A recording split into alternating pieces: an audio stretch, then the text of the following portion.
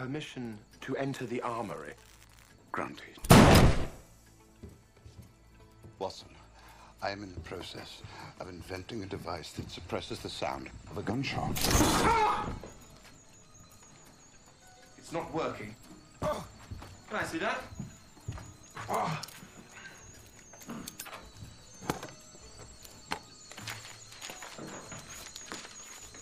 You know, it's been 3 months since your last case. Gently, Watson. Be gentle with me. Ah! Don't you think it's time you found another one? I can't but agree. My mind rebels at stagnation. Give me problems, give me work. The sooner the better. Paper. Let's see then. There's a letter here from Mrs. Ramsey of Queen's Park. Her husband's disappeared. He's in Belgium with the scullery maid.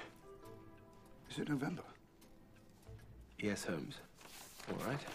Lady Radford reports... Oh, her emerald bracelet has disappeared. Insurance swindle. Lord Radford likes fast women and slow ponies. Ah, I see you're the attending physician at Blackwood's hanging. Yes. It was our last case together, and I wanted to see it through to the end.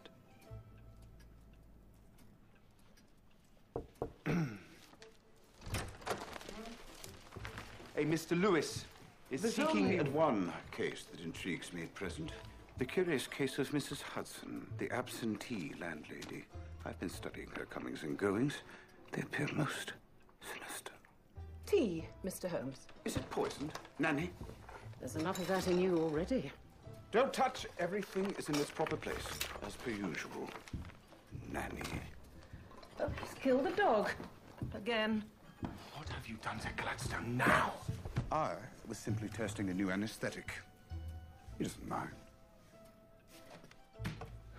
Holmes, as your doctor... He'll be straight as a trivet in no time. As your friend... You've been in this room for 2 weeks. I insist you have to get out. There's nothing of interest for me out there on Earth at all. So you're free this evening? Absolutely. Dinner? Wonderful. The Royale? My favorite. Mary's coming. Not available. You're meeting her, Holmes? Have you proposed yet? No, I haven't found the right ring. Oh, then it's not official.